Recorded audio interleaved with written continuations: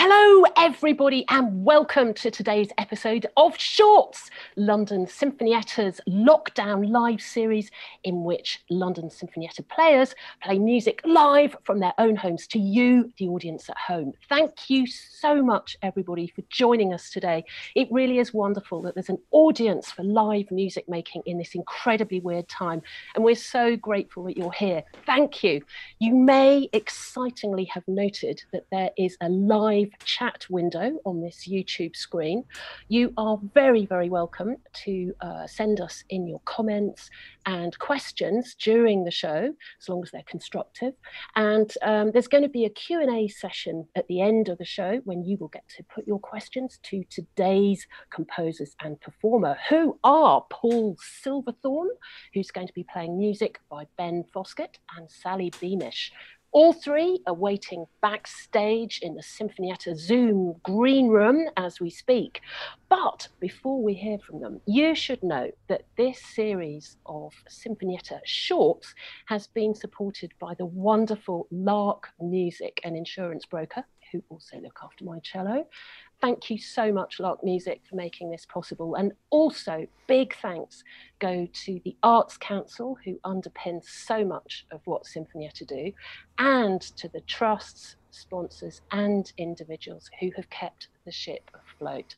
But I think maybe the biggest thanks have to go to the musicians themselves, who at this time, when none of us know when concert halls are going to be opening again, or when the next really live concerts with live audiences are going to be in a concert hall or other venues, they are still practicing their craft, keeping standards up so that they can deliver music to you at home. So huge thanks to the musicians themselves. Sinfonietta is hoping very much to keep this wonderful series going in the autumn, and it's looking for support to make that happen. And with this supporty kind of theme in mind, we would be so hugely grateful if any of you at home are in a position where you might be able to give us a little donation today. It doesn't matter how small, but if you're able, the suggested donation is that of a concert ticket, kind of Wednesday afternoon concert type ticket. And to do that, you can go on the London Sinfonietta website, which is www.londonsinfonietta.org.uk, or on this YouTube link now. And with huge thanks for your generosity. And while you're at it, do have a look actually at the Sinfonietta digital channel, which has been masterminded by the incredible Adam Flynn, who you can't see, but is lurking behind the Zoom camera somewhere. There's an amazing collection of recordings, masterclasses, performances, chats on that channel, as there are on the YouTube channel for London Sinfonietta. So if you haven't already, do subscribe. There's some fabulous stuff on there. Right, I think that's enough of me talking. It's time for you lot to meet today's team. Paul Silverthorne, Sally Beamish, and Ben Foskett. Are you there? Hello, everybody. Hello. Yes, Paul. Hello, good, it's working. Paul, I'm going to go to you first. Hello there. How are you doing in lockdown? How's it all going? Well, frankly, I've been very grateful to have a project like this to keep me practicing, because it would be so easy to just go into gardening and cooking and all the other things that one could do. And two very challenging pieces in their different ways, and both fascinating, and I'm really thrilled to be playing them. It's even better to have the composers to talk about it, for me and for everybody else. And so to start with Ben, with whom I had a very nice conversation earlier in the week talking about the piece. Hi, Ben. Hello, how are you doing? Hi, I'm fine. Good to see you. And you're down in France at the moment. Yeah, I'm in the middle of the countryside, doing gardening, in fact. How very lovely. You've been gardening, right? There we are. Gardening leave, they call it, don't they? Yeah. So this piece was actually commissioned by the London Sinfonietta, wasn't it? 4 Impressions, it's called. Presumably the brief at the time was to write a short piece for a solo instrument, specifically viola, and that was probably as far as the brief went. Is that right? I think so. I can't remember if I chose viola or not. I think I might have actually chosen it. I can't quite remember why, but I think it's partly to do with at the time the sound of the instrument was was sort of inspiring me in the way that the resonance of the instrument and the sound of how it works and the timbre of it, and especially the sort of the grainy timbre that you get from working quite close to an instrument. I do quite a lot of recording sessions and creating virtual instruments, and so it's sort of drawn me closer and closer to the sound. And I think especially this sound which is that dominates this piece, which is very saltasto, almost on the edge of where you can put the bow as close to your fingers as you can go without actually sort of touching them or not being able to play the string accurately, which gives a very, very wispy, grainy and slightly unstable sound. So I think the sort of basis of the piece is just that, the sound, this very specific sound the instrument makes. And then I had to sort of work out how that actually creates a piece. So I sort of started working on little ideas, just of things that seem to give that resonance. And that sort of bore the first sort of interlude, or the first, what became the interludes to the impressions, and also the introduction. Yeah, sorry. Yeah. I've often heard that many composers do their best work when they're given limited resources. And it seems that in this piece you've deliberately limited yourself in the timbre by concentrating entirely on the very saltasto sound, and also you've been very restrictive on your actual pitches, haven't you? You've not given yourself a full range of notes. You haven't even given yourself a full scale, and I think this is fascinating that you've deliberately worked in a very limited way, and I think that it's one of the things that often gives a great strength to a piece, rather than just throwing everything, including the kitchen sink, into it, which we often get. Is that something you feel? Yeah, I mean, the idea was to create, because it comes from that very specific sound, the idea was just to make that sound last the length of a piece. And obviously I don't want that just to be one note, because it sort of, as it had so much effect. I just wanted to create the atmosphere around that to make it last, which didn't need to stray very far, because once the piece becomes too dramatic, or if there's too much development, we're sort of broken out of that sound world, and we lose it. So yeah, I mean, the introduction and that comes back in between each piece as interludes stays exactly the same. At the end, it goes up the octave, but that stays exactly the same. And all the sort of impressions are really just impressions, which are almost like reminiscences of sound, and just ways of, I suppose, creating an atmosphere around the sound and giving a direction to the piece. Well, I think, sorry, Paul, I'll let you carry on. I was just going to say, we just need to touch on the use of quarter tones in this piece, which not everybody's familiar with. What's fascinating here is nearly all the time you combine the quarter tones with what one might want to call normal pitches, and clearly, from what you've been saying, that also accentuates the kind of distancing of the sound which the bowing does, but it also stops the natural resonance and produces a different kind of resonance in the instrument. Yeah, I really like the resonance of harmony in quarter tones, and the way that changing one of the notes, for example, in a major chord, then, or putting a quarter tone flat note at the bass as a bass to a major chord, actually changes completely how we appreciate the sound and the timbre of the sound. So with this piece, I wanted to do the same thing, and so there's quite a bit of double stopping, but in order that it really resonates in the instrument and also is playable in quarter tones, there's a lot of open strings, which then are put against stopped strings, giving us a sort of, which also limits where the instrument can go and where the piece can go. because you're stuck with the 4 strings as your open strings, and then you're playing quarter tones against those, which also creates a nice limiting factor and a nice sort of I suppose focal point within the piece. You're always coming back to the 4 open strings, but not as we normally hear them, as one string against the other as a nice bright fifth. It's always this sort of very complex sound.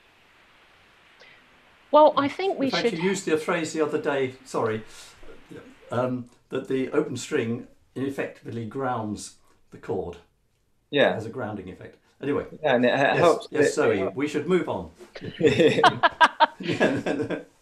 Well, I think we shouldn't talk for longer than the duration of the piece. No.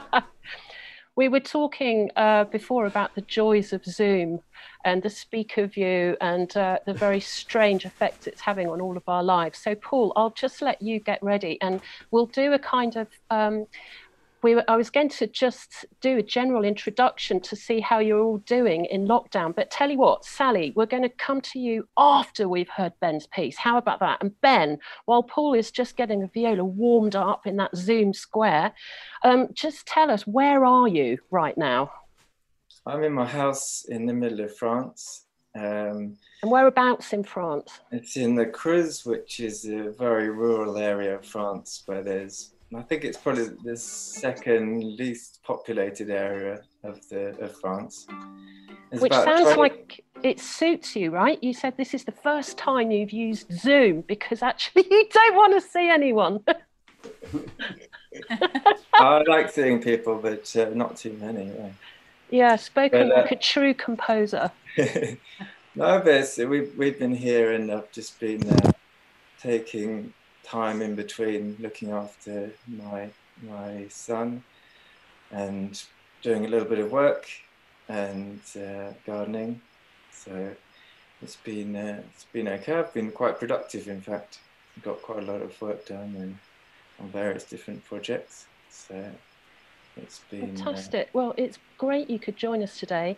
And now that Paul has given us a kind of foundation of a little bit of what we were going to hear, let's hear it. So this is going to be 4 Impressions by Ben. We'll talk more about it afterwards.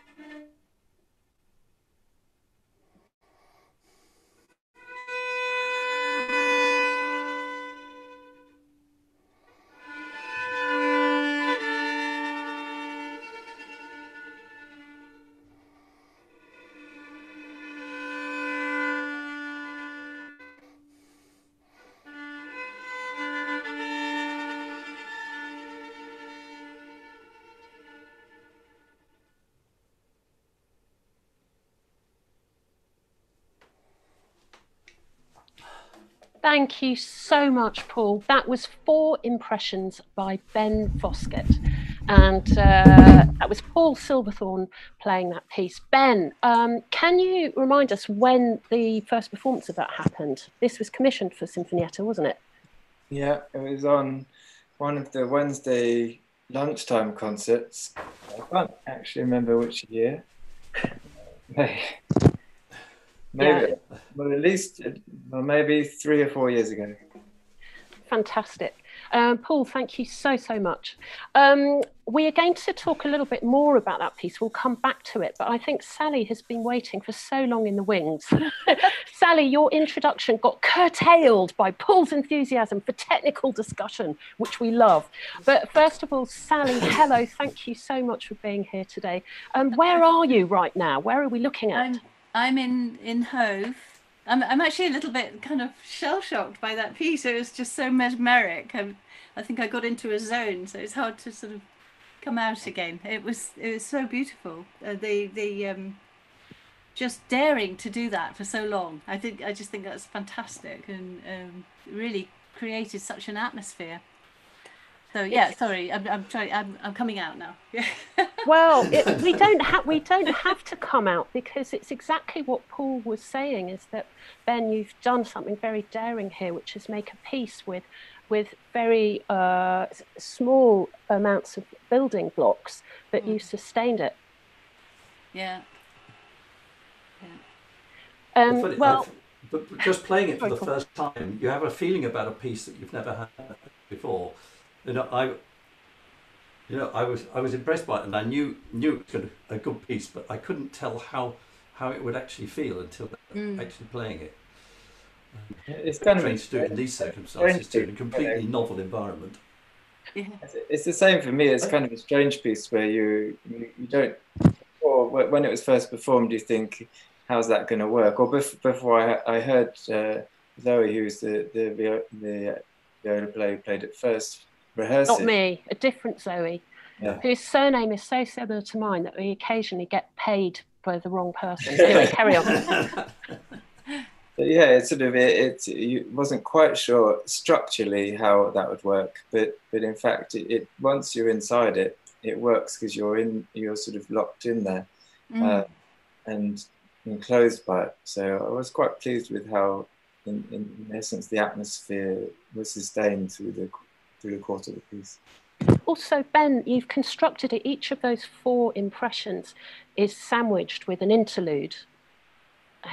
Just saying that for the punters at home. Yeah, it's a very deliberate attempt to just make everything extremely defined, and also the feeling that you're sort of trapped inside it. You're always wrapped around. Every time you have something different, you fall back into the interlude passage, and it's like you can't escape from it, basically.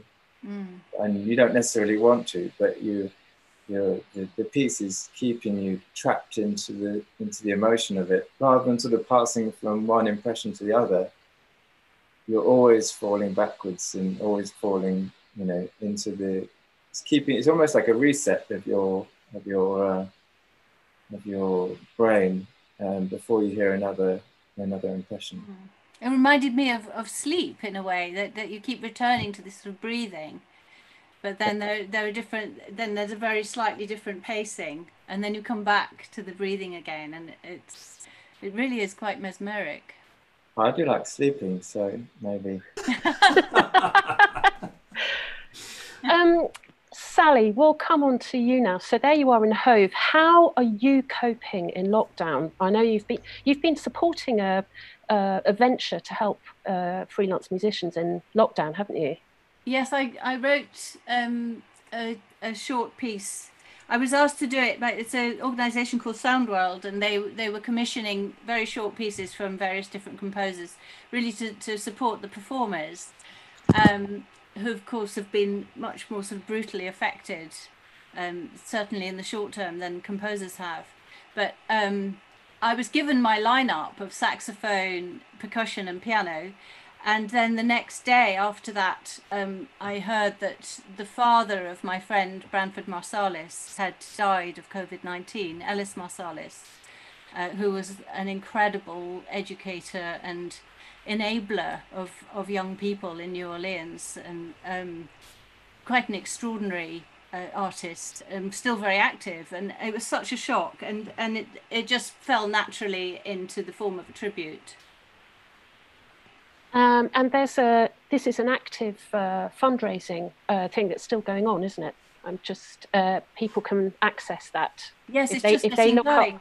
Yeah, so if you look up Sound World, you'll get to the yes, fund. I mean the recordings are still being made, so and they're all distanced recordings, which is a very odd way to work. I mean, I'm now playing the viola again. I had a long 25 years when I didn't touch a viola, and I have found it much easier actually to relate to the viola than to my composing, and it's brought me to the realization that more and more my inspiration for composing is not so much the inspiration but the deadline, you know, the fear of not getting there in time. And if you take that away, I mean, it's really made me look at my motivation for creating. And for instance, that short piece for Sound World came so naturally because it came out really from a very deep feeling of upset, you know, and so that it created music.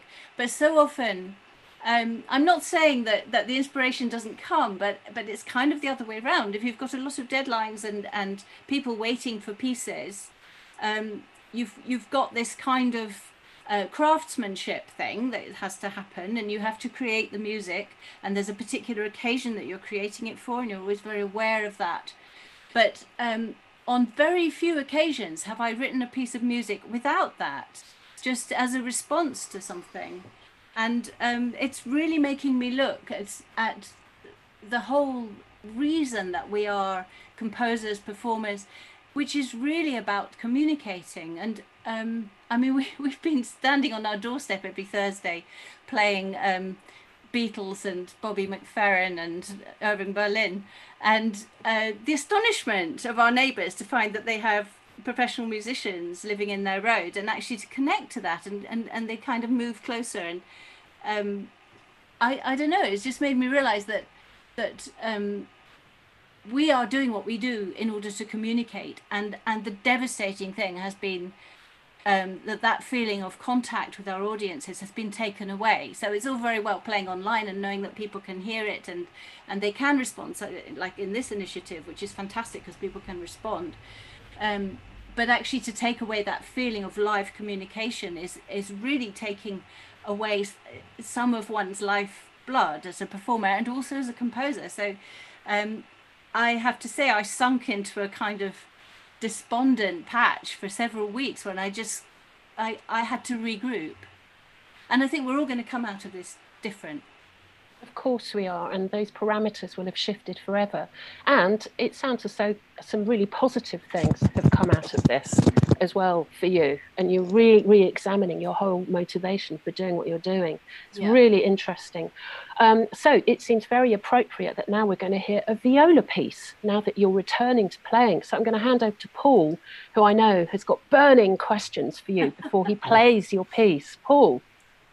Well, before questions, I just want to say how pleased I am to be playing a piece of Sally's, because years ago we used to sit together in the London Sinfonietta, playing together. I seem to remember Così fan tutti. That's right. Remember? Yes. Yeah. And then she disappeared up to Scotland and became a composer, and I hardly ever saw her. But she's also probably the living composer who's written more for the viola than anybody else. There's 2 concertos, innumerable solo pieces, rivaling even Hindemith. It's actually 3 concertos. It's strange because none of my viola music has been written with myself in mind, and certainly if I'd known there was any danger that I might have to play any of it, I would have written it very differently. My viola parts are getting noticeably simpler these days, because just in case. But but also in those Sinfonietta days, Ollie Nussin was conducting a lot, and there was one particularly significant tour when I was playing, and he invited me to bring some scores for him to look at. So it was like a course of lessons. So every train journey in between each concert, he would look at another score and give me advice. And it was just absolutely incredible. And I was just looking at this score and realizing that I have continued to use a particular way of arranging notes that he showed me, and which helped me to find a voice and a way of being confident in my writing. Just a very simple scheme of just taking 4 or 5 pitches and arranging them in a grid so that they make melodic and harmonic material. Well, that's really very evident in the piece, actually, as I was saying earlier, because you're taking very simple cells and built something very, very strong from it. And it's one of those things where everywhere you look, you think, oh, yes, that's connected to that, that's connected to that. And the whole thing really hangs together in my mind. It certainly felt that way when learning the piece, and it's because it's vital to find some structure and logic in a piece when you're practicing it. Otherwise, it's impossible to make decisions about it. Yes, I think there has to be some element of expectation when you're listening to a piece of music for the first time, or indeed playing it. Yeah. That if you have no idea what's going to come next, you actually get quite bored because you stop participating in the music. It's like in a drama, you know, a theatre or whatever, that if you stop caring what's going to happen to the characters, or if you stop understanding what the plot is, then you're not going to be surprised by anything, because anything could happen, and then it becomes boring, really. So yes. I think it's very important to create a world where the audience has some expectation of what might happen, and then you can play with that. Then you can go against it or work with it. Exactly. Now, this is based on or inspired by a very ancient poem. Would you like to tell us about Yes, this? it's a pre-Islamic it's poem. very evocative. Yes, it's by a poet called Al-Kansa, who was a pre-Islamic female poet, and she wrote several poems about the death of her brothers who were killed in conflict. And it came from an anthology that my mother gave me, actually, which was from the Cambridge Women's Peace Collective, I think. And I've often gone back to this book to find inspiration and motivation for music. And I'm noticing from the date that this was written, that it was written just after the start of the war in Iraq. And I think that's quite significant, in 2003. And it's dedicated, it says at the top, for peace. It's interesting coming back to music, which I don't think I've heard it played since the premiere, which was in Japan, played by Masuo Kawasaki in Tokyo in 2003. So it's been fantastic to work on it again, and really to rediscover it, because it's enough time has gone by for me to look at it really as if I'm looking at the work of another composer. Well, I think it's time that we heard it. Yes. Yeah, I think it's time we go for it. So this is That Recent Earth by Sally Beamish.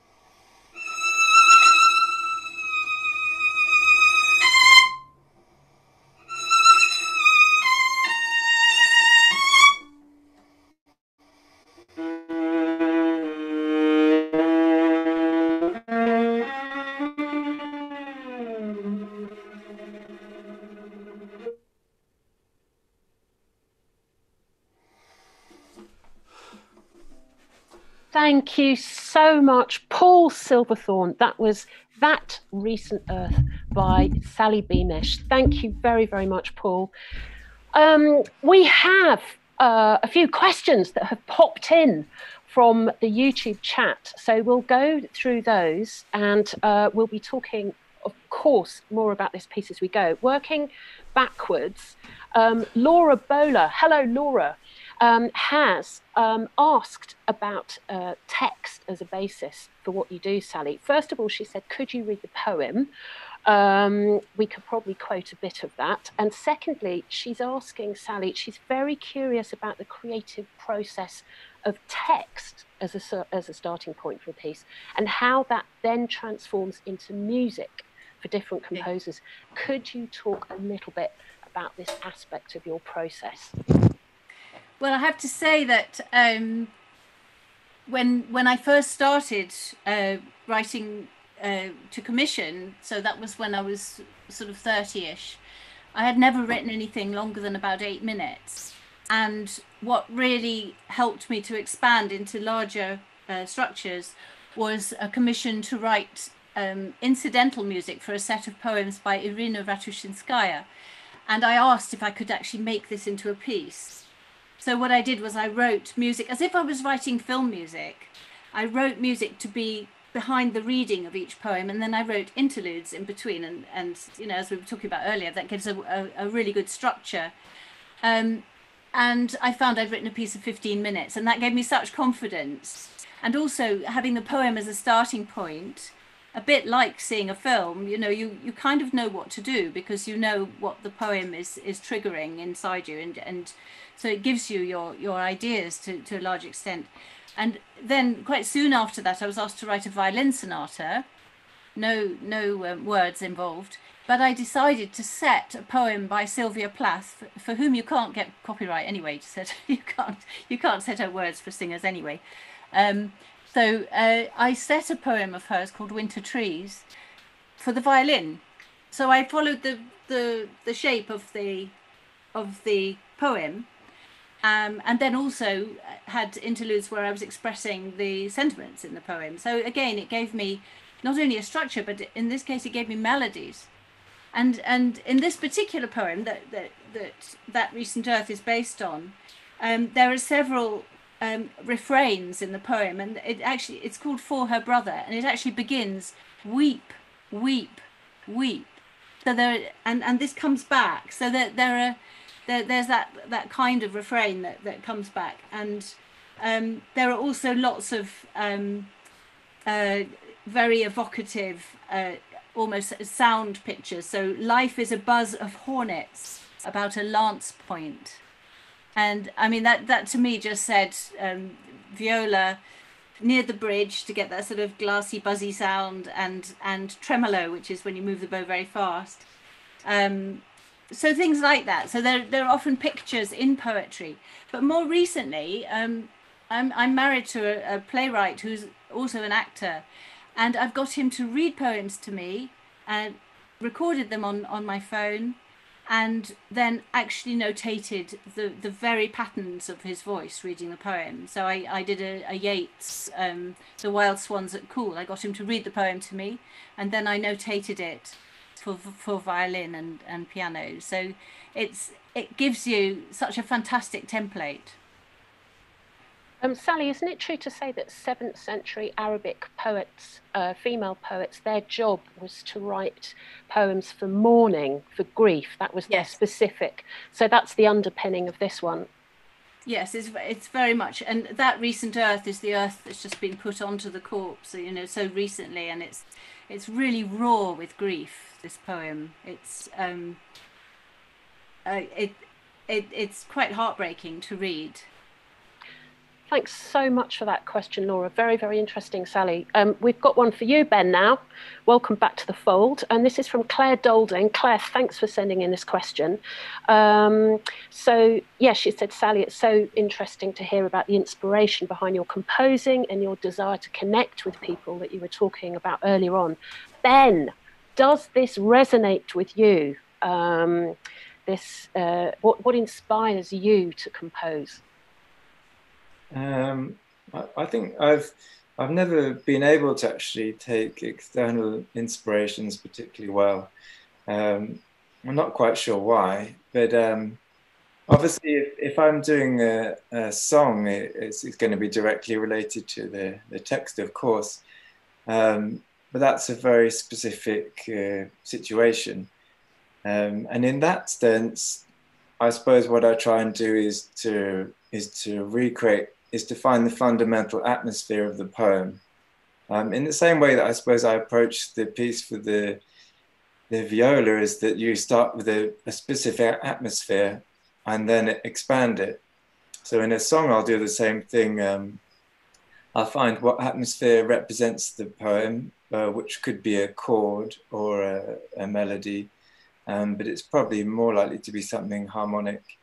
And then and then it's a case of, I almost forget about the poem and what's happening in it. And it's a case of expanding out from the atmosphere that I've created, whilst taking into account, obviously, the flow of the poem. But when we go to pieces that don't have any words in them, then I've always found it difficult to take external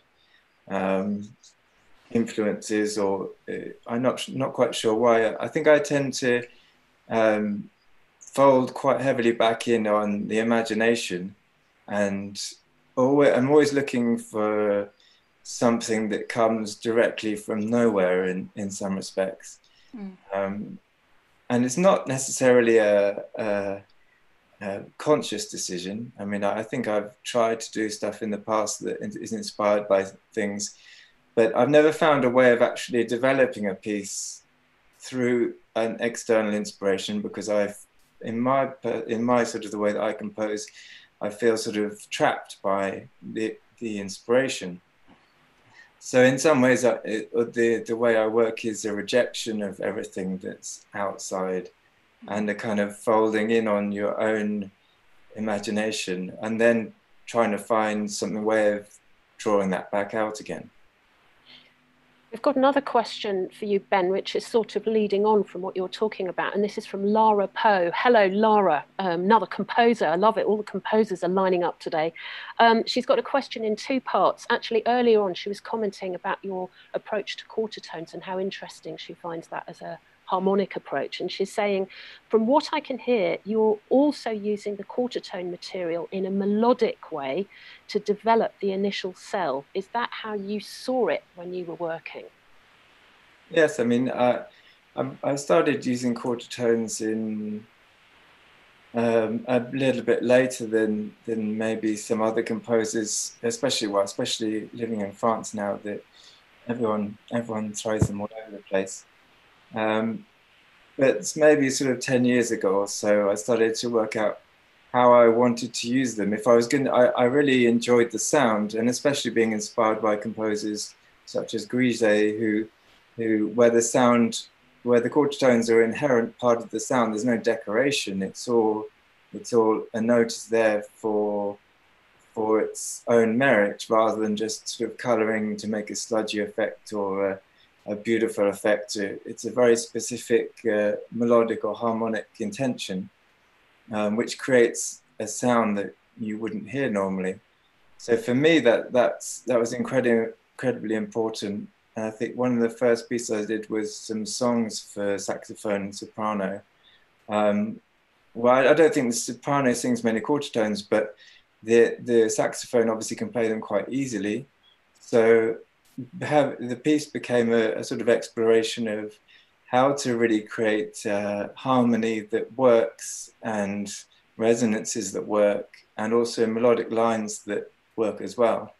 And the same in this piece. Yeah, I think the quarter tones are there to create all the material, whether it's harmonic or melodic. And I think once you start doing that, it puts you in a certain frame of mind where it's actually quite hard to get out of it. Whereas, if I have to write a piece for voice and piano, suddenly you're thrown into a world where you could make the singer try and sing quarter tones, but I'm not particularly keen on that idea. So it's sort of you have to sort of almost reinvent your language when you're moving to back into a system where you can't put them in again. I think that locked-in hypnotic quality is what everyone's really responded to in that piece, Ben. A lot of people, by the way, are saying that it was resonating with them for a long time afterwards. It's a hit. Lara's given us a second question, which I'm going to start off to Paul, which is, how have you all found working on Zoom and other video platforms when rehearsing? Issues like latency, interesting changes in acoustics, and all of that. Paul, how have you found it? Well, I haven't done any rehearsing this way, and I've been teaching, and I haven't been using Zoom for that. But it's quite frustrating because I know my students make a better sound than comes across there. So I think, as I was talking to you earlier, I often get them to send a recording earlier before the lesson, so that I've heard it properly, and then I know what I'm working with. I'm sure it's going to get better because there's such a demand for it now. The virus has created a demand for much better audio and video stuff. But it's frustrating, and it's frustrating not being face to face with students. But in some cases, there's a greater concentration. Window, that there are no other distractions. Right, it's working. You're just in this zone, but it's quite tiring and exhausting. More preparation. And your audio is breaking up now, Maybe just more to sort of feedback on demonstrate this problem. I thought you were looking a bit. Well, we were listening to this sort of change of latency in the audio that Lara was talking about. Yeah. We've got what you're talking about. And Paul, just hoping that your audio is still going to work. How has it been for you performing these very intense solo pieces without a visible audience? How's that for you? Oh, we've lost him. You see, it's all demonstrated. Oh, what a shame. Sorry, Paul. I'm going to just ask Sally now this Zoom question, because you were saying when we were chatting. Okay, come back to me.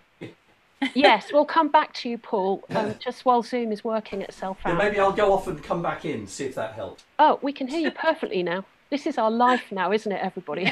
You're frozen. No, you haven't. Sally, you were saying a bit earlier that you were having these wonderful experiences on Zoom. Yourself with Quaker meetings. Yes, I discovered Zoom before my children, so they were very impressed. Although our first family Zoom meeting, it was only a couple of seconds before they discovered all the things you could do with Zoom, like putting yourself in front of the Golden Gate Bridge, and the Quakers hadn't really done that in the meetings, but. But you said there was something very beautiful about seeing all of these boxes of people just being really quiet with their audio off. Yes, everyone's muted. So if you do want to say something, you unmute. But otherwise, it's just totally peaceful. And I just find that hour on a Sunday morning is very necessary, actually. Just sitting there with other quiet people. Yeah, and an opposite from making music. And Ben, you said earlier that actually you're not really using Zoom at all. But you're very techie, Ben. I'm imagining that for you, the lockdown tech challenge hasn't been quite as bad as for a lot of the rest of us. Well, I haven't really needed any technology, so it's not too bad. Yeah, I'm working. Well, I've got my computer here and all my normal equipment for working, but yeah, it hasn't really changed anything. But I haven't used anything different, no, because the only thing we need to, I suppose, use is more communicating tools. But I tend to use the phone and FaceTime and stuff like that. Yeah. Well, folks, we are coming close towards the end of the show, so I'm just going to have a quick scroll through to see if I've missed any people out. There's a lot of fan mail for your hoodie, Ben. Then I think John Osborne has said it's a wonderful piece. Ben, your piece that was earlier on before we'd heard heard Sally, so bravo. Paul, there's a load of praise coming in for you. Everyone's saying how fabulous you are. Great stuff. Julian Jacobson, hello Julian, saying, how about Gothenburg Waltz as an encore? A fabulous idea. And yeah, general praise from everyone, a very interesting set of pieces. So that just brings me to thank you so much to Ben Foskett and Sally Beamish for your beautiful pieces, and to Paul Silverthorne for performing them so amazingly in this very strange Zoom universe that we're all living in. Thank you so much for being here today. Thank you, everybody, for your questions, your comments, for being here. The very last episode in the Shorts series is going to be next Wednesday at the usual time of 3 p.m. And it's going to feature John Morton, the leader of Sinfonietta, violinist Jonathan Morton, and he's going to be playing pieces of music by Tom Coult and Caroline Shaw. We'd love to see you there. Thank you so much for being here, and see you next time. Bye, everybody. Bye.